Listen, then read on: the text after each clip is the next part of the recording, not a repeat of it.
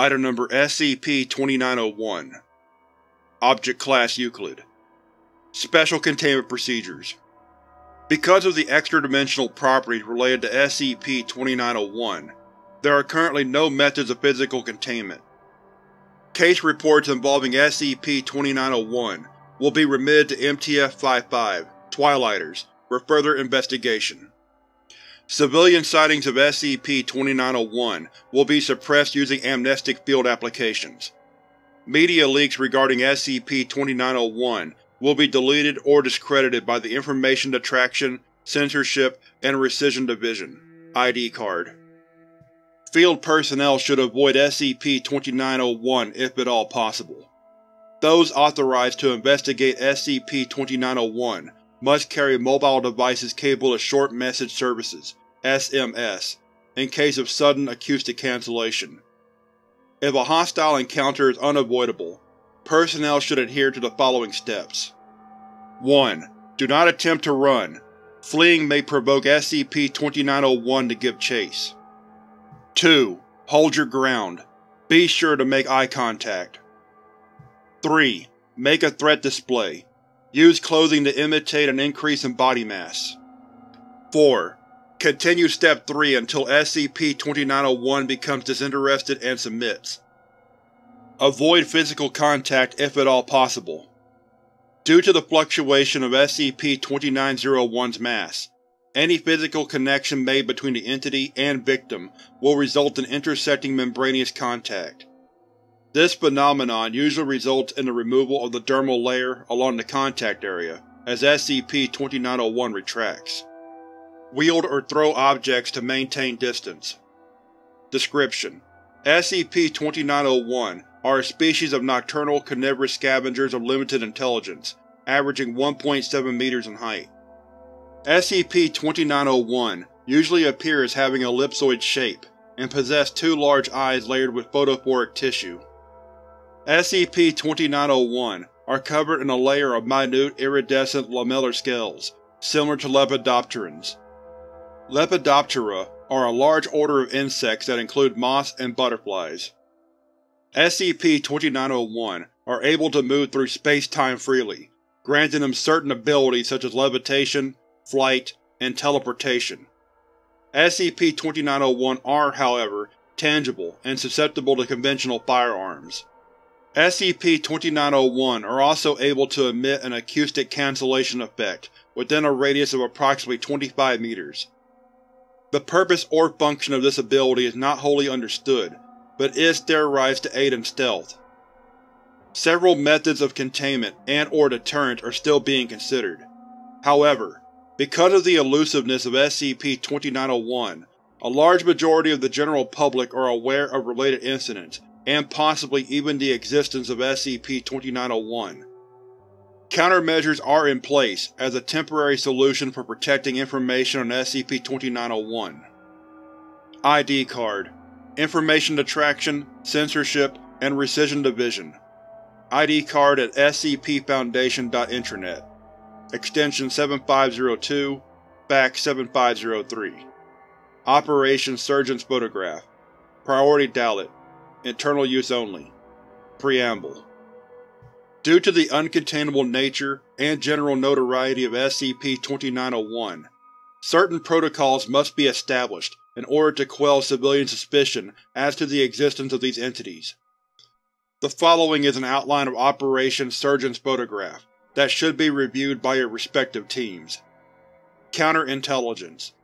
Due to the nature of Operation Surgeon's Photograph, information regarding SCP-2901 does not require additional safeguards against espionage. Information about SCP-2901 will remain accessible on the Foundation's main list database. Standard protocols for sensitive information, access clearance, and storage will apply. Identification of sensitive material. Utilizing the automated virtual agents already in place, certain keywords related to SCP-2901 will be routinely searched and red-flagged on the daily reports. Pages will be reviewed by selected teams as they are discovered, and remitted to the Tactical Planning Team to determine the severity and next course of action. Disinformation Campaign. The Tactical Planning Team will review suspected files and/or pages and make decisions and recommendations regarding pertinent threats. Dozens of online dummy accounts for media-sharing websites are to be created and managed by ID Card's Special Cyberspace Unit. Using these dummy accounts, content regarding the presence and/or glorification of SCP-2901 will be made widely available. This is to saturate any shared leaked footage or images with fabricated disinforming content. Content will be developed and published in a variety of mediums related to SCP-2901, including fictional stories, doctored photographic images, visual semi-realistic art, falsified eyewitness interviews, merchandise. The Foundation front company, Studio City Productions, will be contracted to create several low-budget documentaries involving SCP-2901, while including other well-known cryptids from folklore. This will further aid in convincing the general public that the existence of SCP-2901 is highly questionable and, in all likelihood, impossible to validate. Required deletions. Any source material of SCP-2901 deemed too sensitive to be accessible to civilians will also be addressed by the Special Cyberspace Unit. Standard protocols for denial of service operations will be carried out to isolate the source. After the source is isolated, efforts will be made to erase the original content.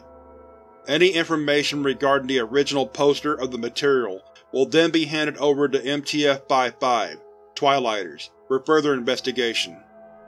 In all cases, services will be restored once the material has been erased.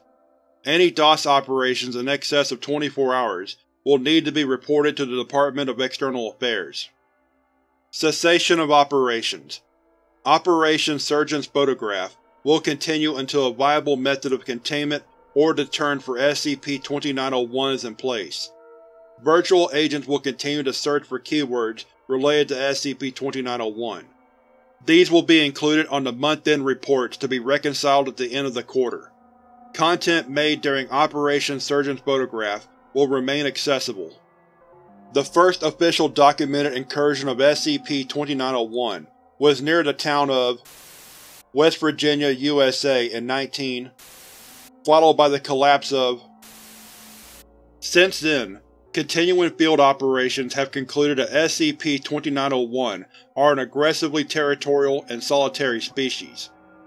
SCP-2901 normally do not engage or reveal themselves openly to humans, and will often retreat or vanish if discovered. Further observations suggest that SCP-2901 are able to approximate the time and location of future disasters with a certain degree of accuracy, particularly those resulting in multiple fatalities. This precognitive ability is believed to function as a physiological sense, comparable to scent. Data varies, however, on the number of SCP-2901 within a given area, versus the total fatalities after the disaster event occurs. False positive incursions, though rare, have also been observed. This is supported by accounts and reports showing a sudden presence of SCP-2901 within the vicinity of the disaster area, usually within a month or a week before it occurs. During this period, many SCP-2901 will claim rights to the area, resulting in altercations with other SCP-2901, sometimes including human bystanders being mistaken as threats. During these aggressive territorial behaviors, SCP-2901 are able to change their physical shape into a large nebulous-like body as a threat display. After the disaster event occurs, the remaining SCP-2901 will take part in feeding off the deceased in a frenzy-like behavior until the food source is depleted, vacating once satiated. ID Card, Information Detraction, Censorship, and Rescission Division.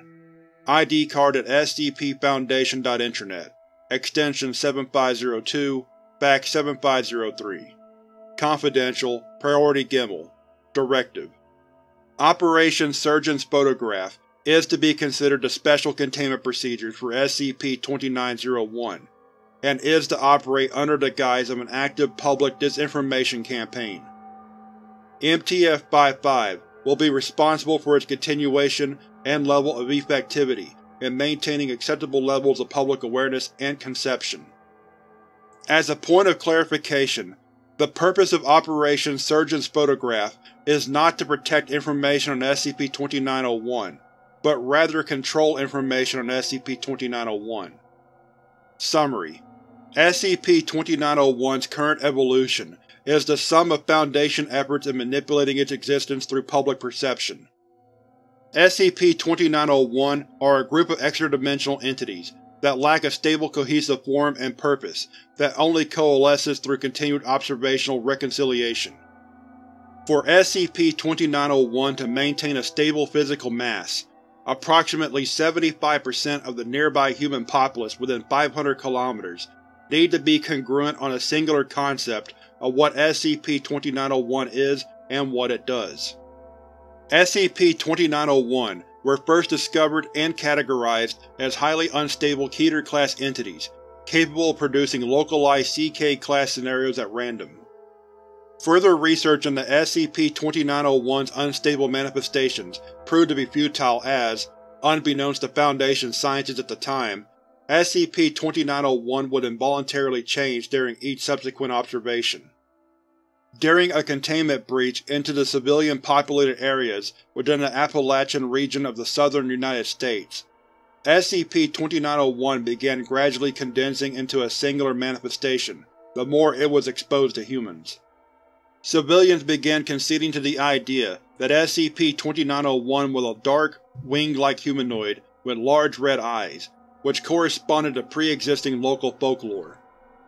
SCP-2901 also began to evolve predatory-like behaviors and anomalous acoustic effects that conceptualized due to the mass fear generated within the surrounding communities.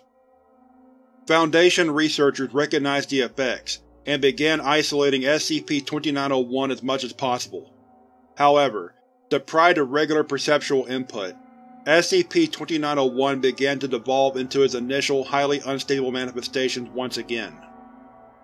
The decision was made to maintain SCP-2901 in a functioning, manageable state through continued exposure to human perceptual belief that SCP-2901 is a tangible creature of local folklore, another Bigfoot or Loch Ness Monster.